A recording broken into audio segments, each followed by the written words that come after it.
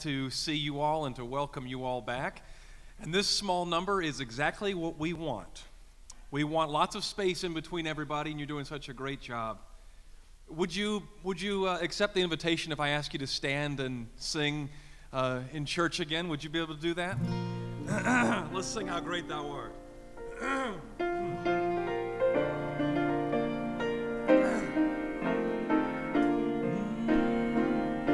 Then sings my soul, my Savior God, to Thee.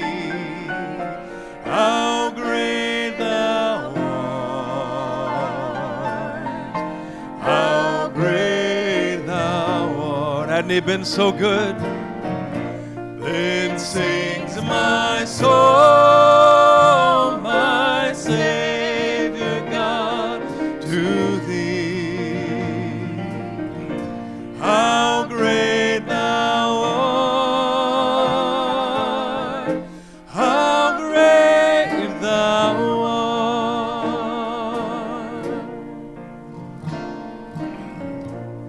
And when I think that God, His Son not sparing, sent Him to die, I scarce can take it in, that on that cross my burden gladly bearing,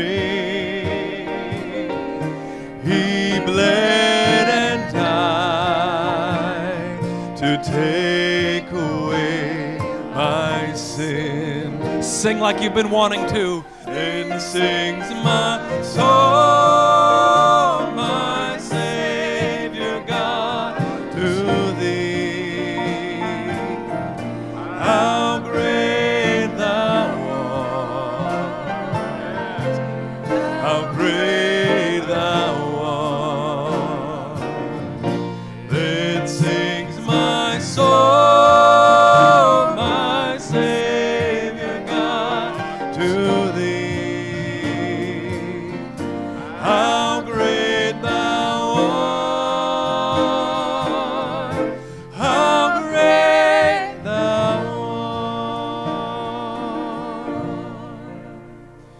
sing this. It is well with my soul. It is well. It is well with my soul. Sing when peace. When peace like a river attendeth my way, when sorrows like sea billows roll. Do you know it's true? Whatever my life, Thou hast taught me to say, it is well with my soul. All the men sing with me, the ladies sing with Donna. It is well, men, with my soul. It is well, it is well with my soul. My sin, oh, the bliss of this glorious thought. Think about it. My sin, not in part, but the whole, has been nailed to the cross, and I bear it no more.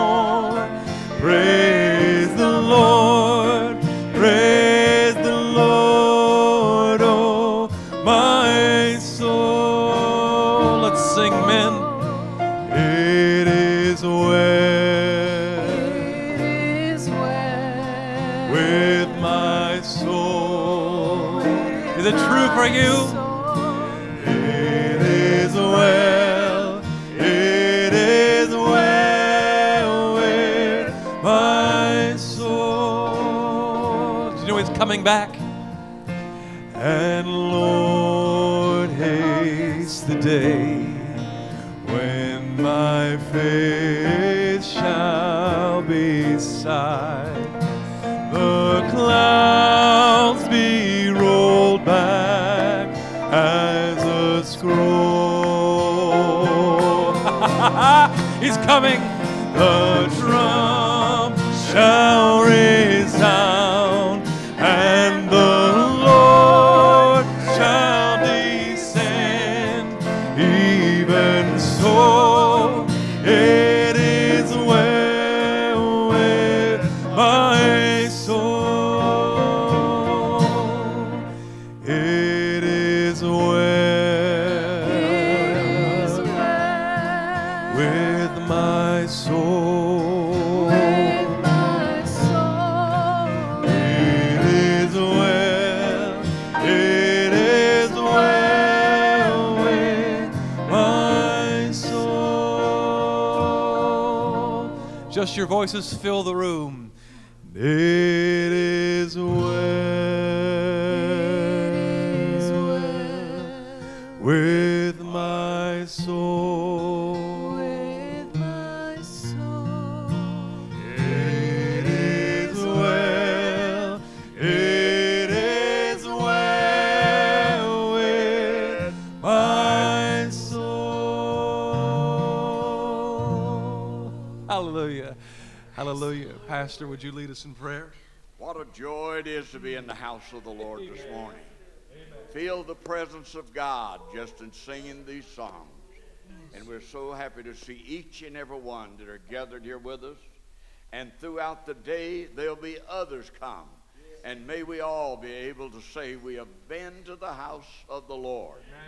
In fact, the Bible talks about thirsty. And it's just like we're getting a fresh drink of water here, singing these old hymns and feeling the presence of God. And how we love you and good to see you. And before I pray, let me assure you that we are praying for Rich Fisher, who is quite ill, Sister Phyllis Howard, and Bobby Engel, and many others shut in, not able to be here. May God overshadow and may God bless them. And we're praying for our country and the leaders of our country and asking for divine guidance, even in a time such as this. Heavenly Father, it's a joy to be upon this holy spot of ground and between these sacred walls. And thank you for each one that graces the building and those who are coming and those who will be coming later on. And oh, how we ask for your blessings, Lord. May your presence fill the house today, and may there be rejoicing in the hearts of your people. We thank you for your faithfulness, Lord. You've been with us. You walk with us, Lord, in the valley, in the time of uncertainty, Lord. You've been there. You provided for us, Lord. You've done so many wonderful things. We bless you and praise you and look forward to the service. May all of it, Lord, be anointed of you. And if there's one that know you not, may they come to know you. And maybe there may be someone who said, I just want to renew my covenant with God. May we all just be obedient to the Holy Spirit. In Jesus' mighty name we pray. And we all said, amen. Amen. Amen. Amen. Let's sing Redeemed. Sure. Mrs. Christine, would you come and help us sing Redeemed?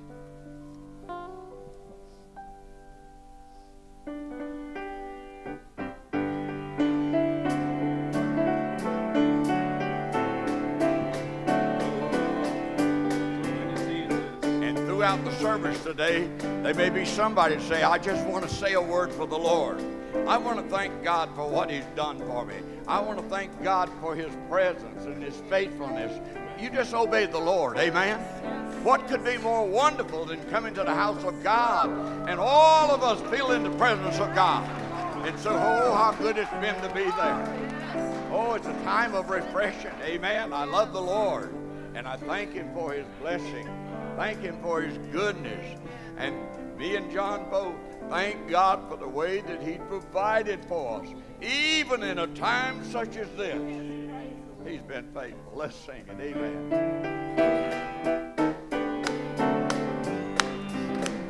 Sweet is the song I'm singing today. Yes, I'm redeemed. I'm redeemed. Trouble and sorrow have vanished away. I have been redeemed. I'm redeemed. By love divine. Glory, glory, Christ is mine. Christ is mine. All to Him I now resign. I have been redeemed. Great is my joy, as onward I go. I'm redeemed. I'm redeemed. All the way homeward, my prayer shall flow. I have been redeemed. I'm redeemed. By love divine. Glory, glory, Christ is mine. Christ is mine. All to Him I now resign. I have been redeemed.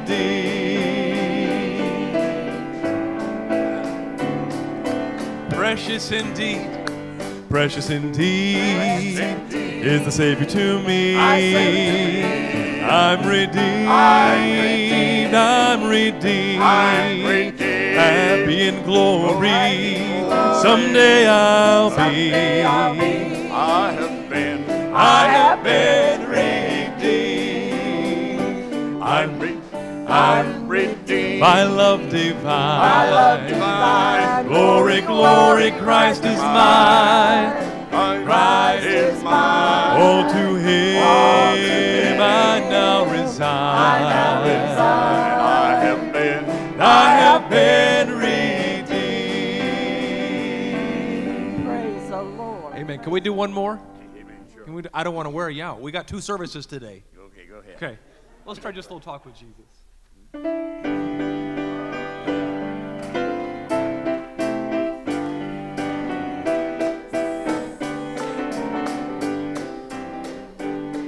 I may have doubts and fears, my eyes be filled with tears, but Jesus is a friend who watches day and night. I go to Him in prayer, He knows my every care, and just a little talk with Jesus makes it right. Now let us Have a little talk with Jesus. Tell Him all about our trouble. He will hear our faintest cry. He will answer by and by. When you Feel a little prayer will turn it. Know a little fire is burning. You will find a little talk with Jesus makes it right. I once was lost in sin. I once was lost in sin, but Jesus took me in, and then a little light from heaven filled my soul. It bathed my heart in love and wrote my name above, and just a little talk with Jesus made me whole. Now let us Have a little talk with Jesus. Tell Him all about our trouble. He will hear our faintest cry. He will answer by and by. When you Feel a little prayer will turn it. Know a little fire is burning. You will Find a little talk with Jesus makes it right. Think about verse 2. Sometimes my past seems drear, without a ray of cheer, and then a cloud of doubt may hide the light of day. The The mist of sin may rise and hide the starry sky. Oh, but just a little talk with Jesus clears the way. Now let us Have a little talk with Jesus. let us Tell him all about our troubles. He will Hear our faintest cry. He will answer by and by. When you Feel a little prayer will turn it. You Know a little fire is burning. He will Find a little talk with Jesus makes it right. Now let us Have a little talk with Jesus. let us Tell him all about our trouble. He will Hear our faintest cry. He will answer by and by. Now when you Feel feel a little prayer will turn turning, in. then you Know know a little fire is burning. you will Find a little talk with Jesus makes it right.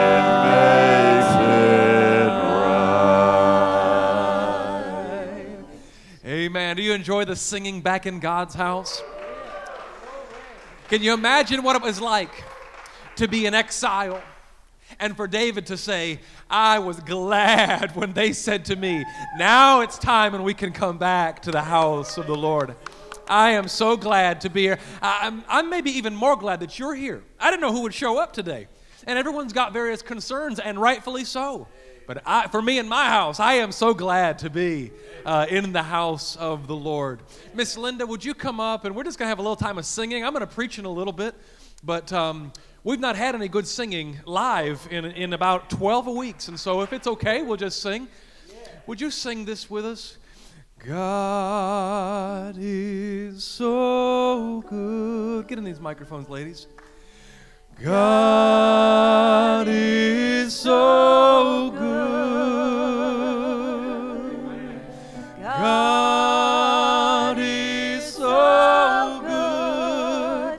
He's so good to me. He answers prayer. He answers prayer. Amen. He answers prayer. He's so good to. Sing another verse of that, Mom. Sing. He's coming soon. Amen. Yes. He's coming soon. He's coming soon. He's so good to me. Jessica, put a verse of that on the screen. Put another verse up there. He holds cares. me fast.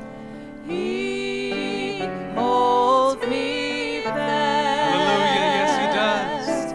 He holds me fast.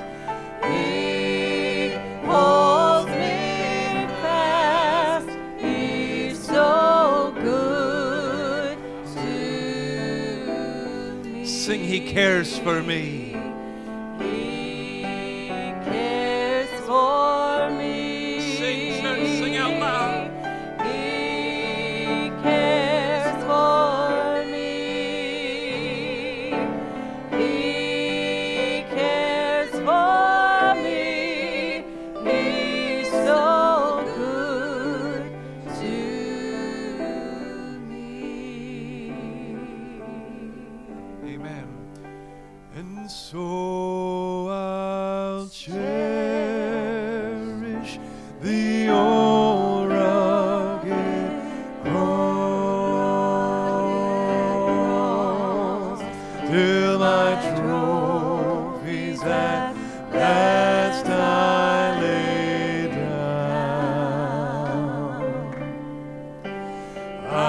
will cling to the old rugged cross and exchange it someday for a crown. Amen. You may be seated. You may be seated. Miss Lee, you sing anything that's on your heart. Miss Linda, if you want to join her, or if you want to sing something by yourself in a moment, you ladies just decide, okay?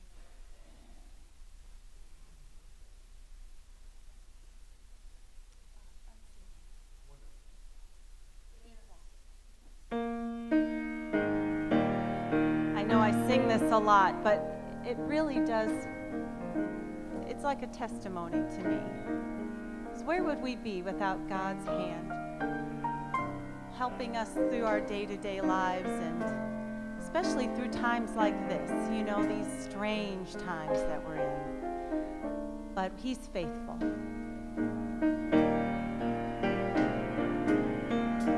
There is an unseen hand to me that leads through ways I cannot see, while going through this world below. His hand will lead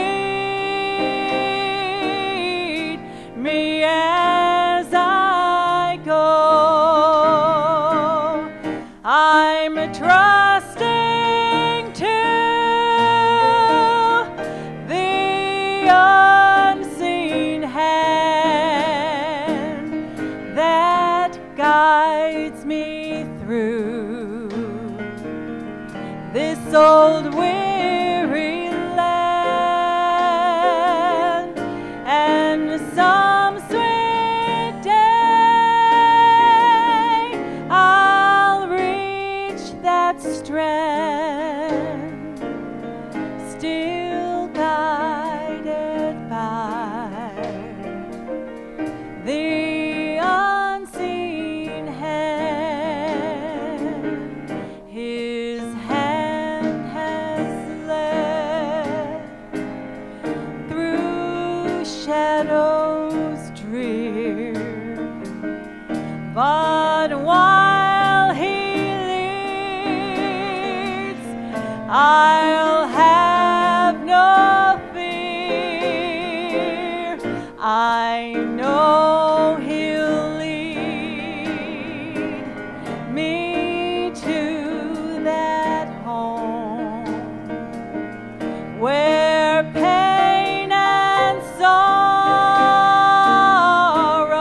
ne'er can roam.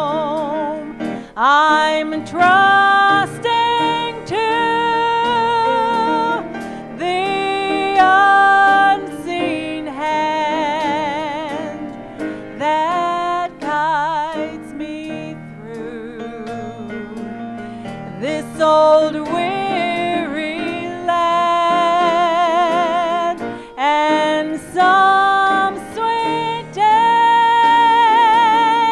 I'll reach that strand, still guided by the unseen hand. I long to see my Savior's face, and I'll sing that story. I'm saved by grace, and thereupon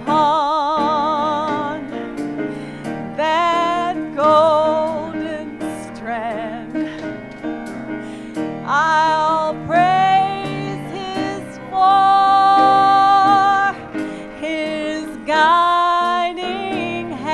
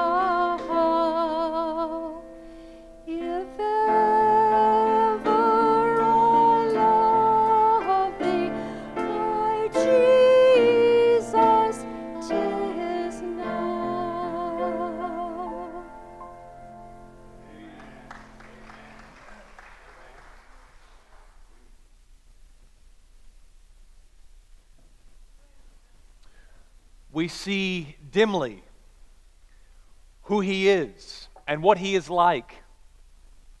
But one day we will see clearly. The Bible says that eye has not seen, nor has the ear heard, nor has it entered into the heart of man what God has in store for them that love Him. I don't know if you realize the last 2 songs that were sung, 4 songs that were sung, they all had a verse about that great day when we will see Him as He is. We will see Him in heaven. And when we get there, Miss Ramona, we will see streets of gold. They won't just be regular streets and they won't just be regular gold. They will shout to us the glory of God. It won't just be regular gates of pearl. I know you've seen lots of gates of pearl. Everything there will scream the glory of God. And we will be shocked and amazed. We might even be ashamed at all of the glory that He is that we've been missing all these years. One day we will see Him. One day soon. Could I invite you in your Bibles to 2 Kings chapter 18? Praise the Lord for His glory that He has let us in on. He has shown us. He has revealed Himself to us. He has blessed us. The book of Ephesians says, in the heavenly places, with every spiritual blessing. Hadn't God been good? Oh, thank Him for His unseen hand. How He has seen us through and is seeing us through these strange times. These times are not over. I don't know what normal will be, but I don't know that we will ever see it the way it was. I don't know that we need to. I think the Christian says, normal, Lord, have your way. If normal for you means comfortable, I'd rather let Jesus lead and be uncomfortable. And say, come quickly, Lord Jesus, have your way, do as you want, as uncomfortable as it might make me. You be God and I'll not be. Did you know that the Lord is doing something in this time? He is doing something that we are not privy to, but we are privy to this truth, that He is doing His work. He always does, He always has, He always will accomplish His purposes. And it is through sometimes the strangest of means that He accomplishes His will. I mean, just think with me, if you will, about some of the means that the Lord has used to even save all of humanity. Oh, could we have ever dreamed up that God Himself would become a human and give Himself into the jurisdiction of evil and corrupt humans and allow Himself to be crucified and killed and buried in a tomb and to rise the 3rd day? And when He rose, He would still be nail-pierced. He would still be able to say, look and see. And we would say, why is this part of the plan? I don't understand this. Why would God is doing His work the way He wants to do it, and we are never privy to the greatness of His plan? We are called to walk by faith and not by sight. I mean, just think of how strange it must have been and how no one saw the purposes of God in the swallowing of Jonah in the whale. And the Lord says, this is just how I do my work. And there Jonah sat on the east side of Nineveh waiting for that city to be destroyed, and the Lord sent a gourd to give shade by day, and then He sent a worm to cut down the gourd. Lord, what are you doing? This is how I do my work. It don't seem to make any sense. That's because you ain't God. I mean, the Lord waited till Moses was 80 years old before He called him to free the people of Israel from Egypt. 40 years old, he grew up there in Egypt. And then 40 years old, he was there on the backside of the desert serving his father-in-law and raising sheep. And 80 years old before the Lord said, here's what we're going to do with you, Moses.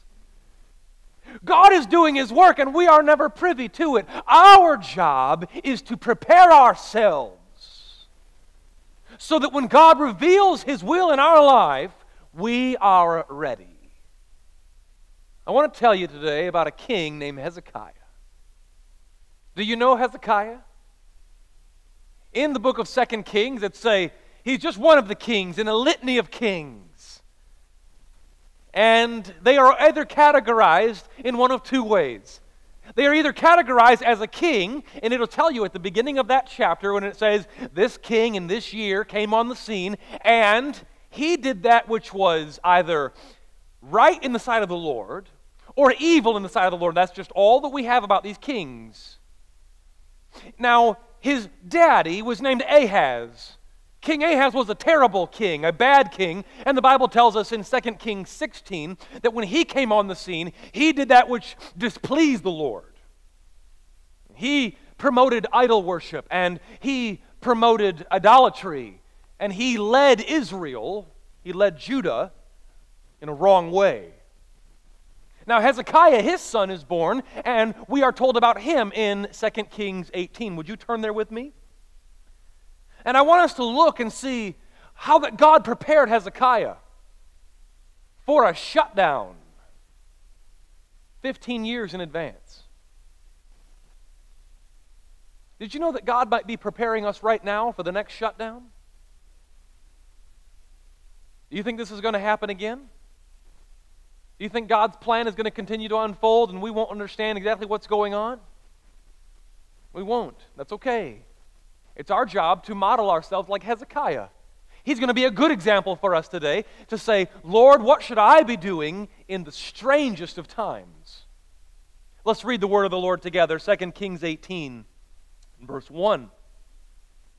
The Bible says, and it came to pass in the 3rd year of Hoshea, son of Eliah, king of Israel, that Hezekiah, the son of Ahaz, the king of Judah, he began to reign.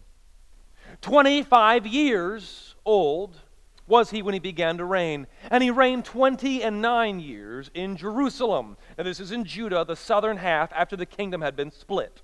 They're in the southern half where the capital Jerusalem is. His mother's name was Abi, the daughter of Zechariah. Verse 3 tells us something like it tells us of the rest of the kings. And he did that which was what? Right in the sight of the Lord, according to all that David his father did. David was his forefather, his spiritual father. David, the 2nd king of Israel. Verse 4 says, he removed the high places and brake the images and cut down the groves, and he brake in pieces the brazen serpent that Moses had made. For unto those days the children of Israel did burn incense to it, and he called it Nehushtan. And we'll stop there today, and this will be our reading, the reading of the word of the Lord for us. Hezekiah comes on the scene. The Bible tells us that he was pleasing in the sight of the Lord. He did that which was right. Hezekiah, I want to liken him to you and I today. Now, he lived some thousands of years ago in a different culture, in a different context, but what has not changed is that God made him and God made you. You see the similarity there? He was born of a woman the same way that you were. The call of God was on his life the same way as it's on you. You have responsibility to serve the Lord the same way Hezekiah did. And you're here this morning because you have a desire to do that which is right in the sight of the Lord.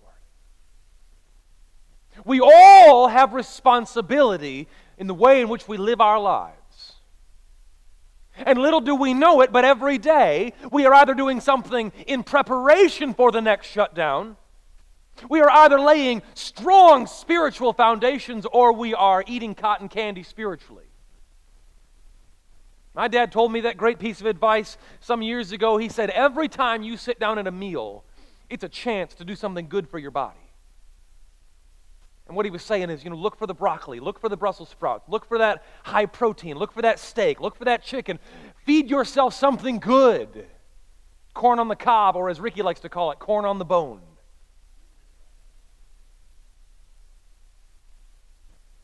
Every day that we wake up, we are charged with the responsibility to follow the Lord, to say, Lord, lead me, to do the right things. Did you know the Bible says that they that follow the Lord will be strong? That's what Psalm number 1 says. Psalm number 1 says that the righteous will be like a tree planted by the rivers of water. They shall be prosperous, they shall be fruit-bearing, they shall be resilient, they shall be strong, they shall be fed. Little did Hezekiah know that when he comes on the scene and begins to behave himself properly, he is laying the foundation that he will benefit from later on. What's going to happen in the reign of Hezekiah, in the life of Hezekiah, is that the Assyrian army, which was in the process of conquering the northern kingdom of Israel, and they ruled the whole world. They were absolutely massive. The historians tell us that the Assyrian army, they were like locusts. They were so vast in number, and they could absolutely overwhelm any government they wanted to. They are going to come against Hezekiah in Judah the same way they are doing against Israel. And God is going to deliver Hezekiah. He's going to deliver all of Judah, all of Israel,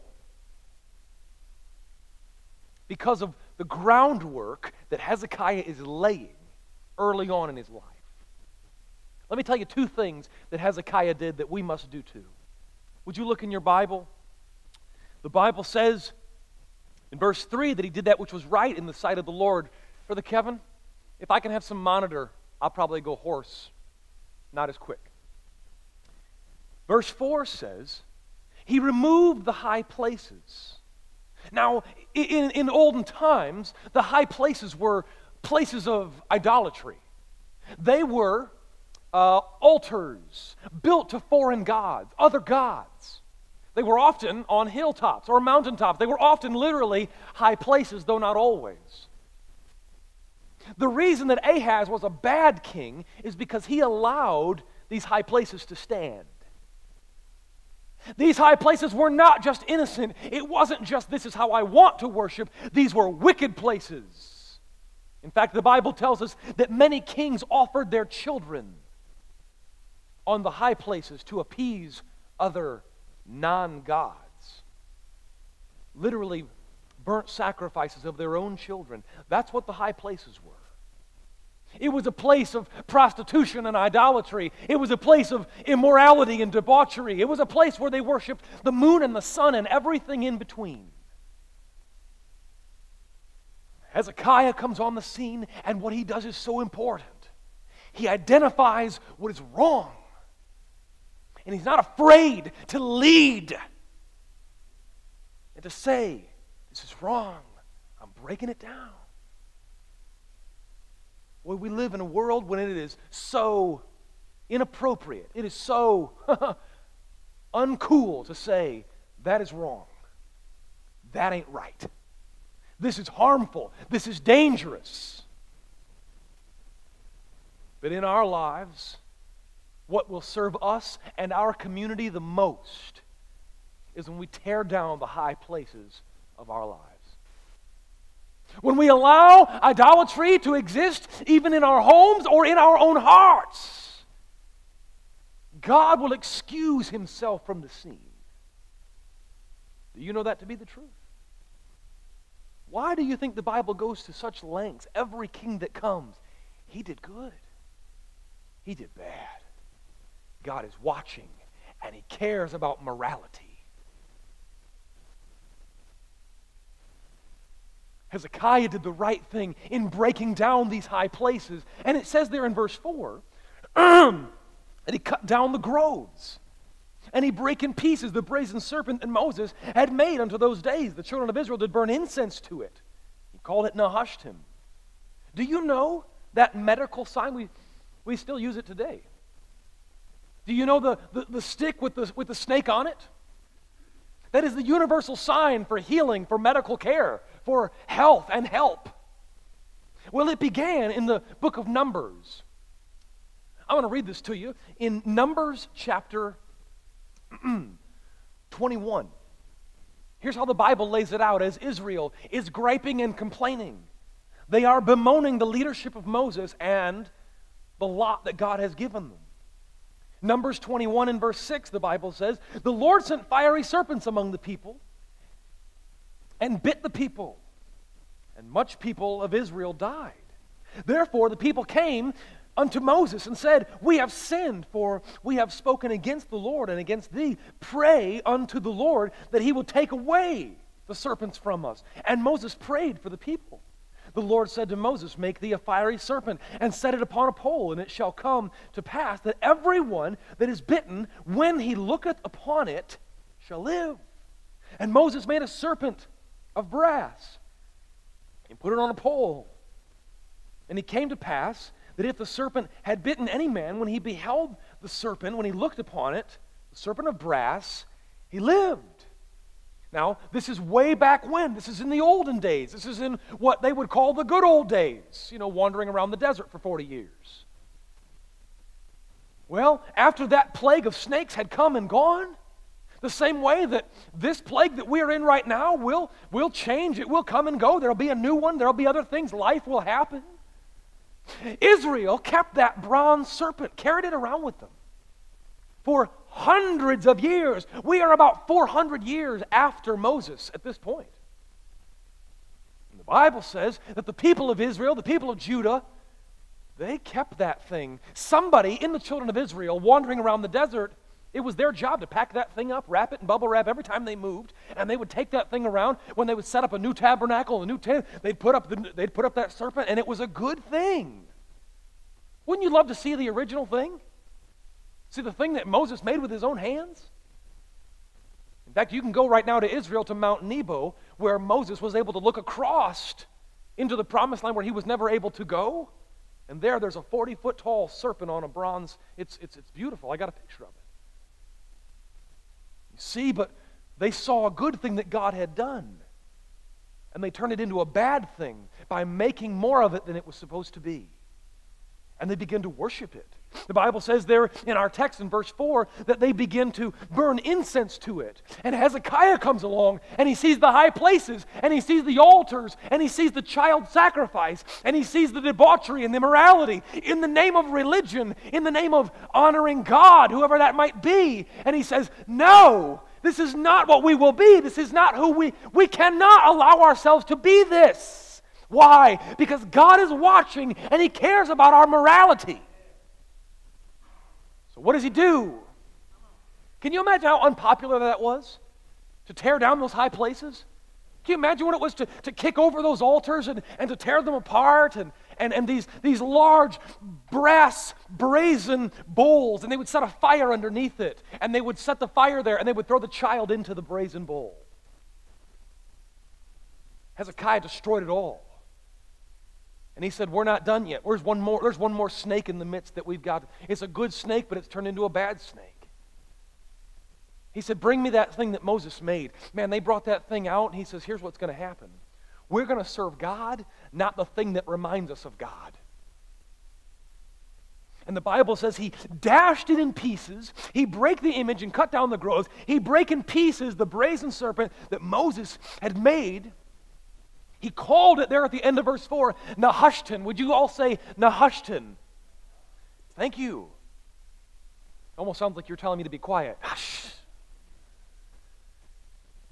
It means that worthless thing. That's what he said. He held it up and he says, this thing, you like this thing? This thing is worthless. I mean, this microphone is worthless. We don't talk about God in it. If God doesn't give us the breath to breathe into it, the microphone is good. It's a new microphone. We like our microphones. But if we ever elevate them to a place they do not deserve, we'll need to break them in pieces and come back and remember what is important in life. Do you have any braised brass serpents in your life?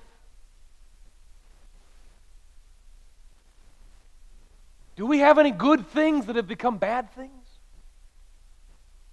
I tell you what, I've got a lot of my dad's Bibles. They're precious to me. Because he had them and because of, well, they're the Bible. But did you know that it's just a Bible? I don't worship the Bible. I worship the God in the Bible. This here is leather and pages. We do not erect this. We do not stand this up. We hold it dear, but it is the God of the Bible. It is not the pages that are important. I've also got a Bible on this. Hezekiah was right because he pointed out what was truly important. And he brought back to the original elements of worship that Judah had been missing for so long. So that, which by the way, the king of Assyria, he's coming. His name is Sennacherib. He's coming. He's going to besiege the city. He's going to try to starve them out. He's going to try to steal their water source. But instead, Hezekiah is going to dig a tunnel and run the water inside the city of Jerusalem. It's really, really awesome stuff. When Sennacherib comes and besieges them, Hezekiah is going to be ready. You know why? When the plague of these locusts like Assyrians, they are coming, when they come and they are going to overwhelm little Judah. Judah's going to be ready. Do you know why? Because they had returned to a proper state of worship beforehand. They cut down everything that was inappropriate and everything that was unnecessary. Hezekiah was the first one to say, this is unessential. He tore it down. The first thing Hezekiah did is that he tore some things down. The high places, he tore down Moses' serpent. And then lastly, and second of all, he trusted in the Lord. Would you look in our scripture there? The Bible says in verse 5, he trusted in the Lord God of Israel, so that after him was none like him among all the kings of Judah, nor any that were before him. The Bible says he was a great king, and I think it was really impressive and tremendous leadership what he did here in verses 3 and 4. But the Bible says the greatness of Hezekiah was not in his actions, but was in his beliefs. He trusted the Lord in such a way that set him apart from every other person and every other king that was before him or that would come after him. Hezekiah trusted God in tremendous ways. Think of how he had to trust him. Hezekiah became king of an entire nation at 25 years old. I've heard people say, about the presidency, I wouldn't want to be the president. Would any of you want to be the president? Would any of you want to be a king? I know some politicians that want to be king, but would any of you want to be a king? We wouldn't, would we? We want to. That heavy is the crown, right? Oh, see, but Hezekiah comes in young and inexperienced. Young and inexperienced. I can identify with that. And what set him apart? What set him up for success? What set him up for success? The whole rest of the nation is that he trusted God in a tremendous way. I mean, did he have any good examples in his life? Who was his dad again? Ahaz, remember? Did that which was wrong in the sight of the Lord, with evil in the sight of the Lord. He had no good examples in his life. He just had that still small voice. Just as a young boy when God got a hold of his heart and he had resolved to dare to be a Daniel, so to speak. He trusted in God, though he had no experience, though he had no examples, he trusted in the Lord. And little did he know, little Hezekiah, little young, inexperienced Hezekiah, little did he know, God was preparing him for a great siege, for a great shutdown. God was going to perform a miracle. God was going to do, but this is my brother-in-law Dan, this is his favorite passage of Scripture. You know, the angel comes out of heaven, kills 185,000 of them in one night, Trevor. Did all that before breakfast. Dan likes that. I don't know why. For some reason, he really likes that story. But he was being prepared a long time before. Do you think that God is preparing us in this time for what's coming down the road? Do you think that God is been speaking to us and drawing us and calling to us, and now in this time of shutdown, in this time of quarantine, in this time of sheltering in place, that the Lord is saying, hey, I'm talking to you now. Do you hear? Can you hear me now? Isn't God shouting? Isn't the Lord speaking so clearly? When God comes back, could any of us say, well, I didn't know. I didn't think it was going to be this close. I didn't think it would be this soon. The Bible says, when you see things happening, when you see things appearing, when all the nation, the Bible says in the Gospel of Matthew 21, when you see all the nations confused and raging, the seas boiling, not the actual seas, the tempest of the whole world, boiling with confusion and uncertainty. Jesus said, when you hear of wars and rumors of wars, what does that sound like the news you watched this morning? What does he say? Look up, for your redemption draweth nigh. How foolish would we be, church, to come into this season, strange, uncomfortable season, full of idolatry, full of Nehushtan, as if God's not saying, get rid of everything that's fake, get rid of everything that's worthless, and trust in me. You're not going to understand what I'm doing. I'm not going to tell you what I'm doing. And lean on me. And look up. Your redemption draws nigh. He's speaking. He's calling. Let us listen. Let us respond in faith like Hezekiah. Father, we give you thanks and praise. We know, Lord, that there is no other God but you, and there's none like you. There's none beside you. Lord, your house this morning is full of your people that are looking to you and longing for you, Lord. Father, would you draw us to yourself? The Bible says that if we'll draw near to you, you'll draw near to us. The Bible tells us, Lord, that you stand at the door and knock, and if we would but open it, you would come in and sit down and share a meal with us, and we could commune together. Oh, Lord, how we need you today. How our country needs you today. How the world is in need of you today. Father, help us in this strange time to be preparing our hearts to meet you. Your word says, prepare to meet thy God. In fact, you told Isaiah to tell Hezekiah that. So Lord, would we be foolish today if we didn't say, speak, Lord. Your servants are listening. Your people are here. Oh God, help us as we respond to you by tearing down the high places and trusting you for what we cannot see. In Jesus' name, amen. Amen. Church, let's all stand. I want to ask you just to sing and pray and reflect and ask God to speak to your hearts. Have thine own way, Lord.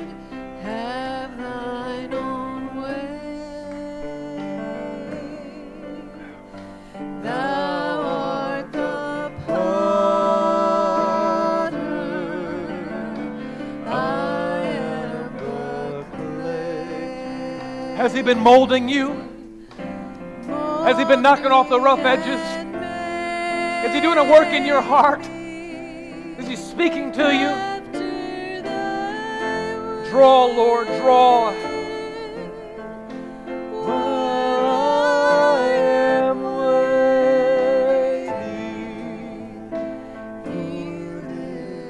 and still. Sing it one more time.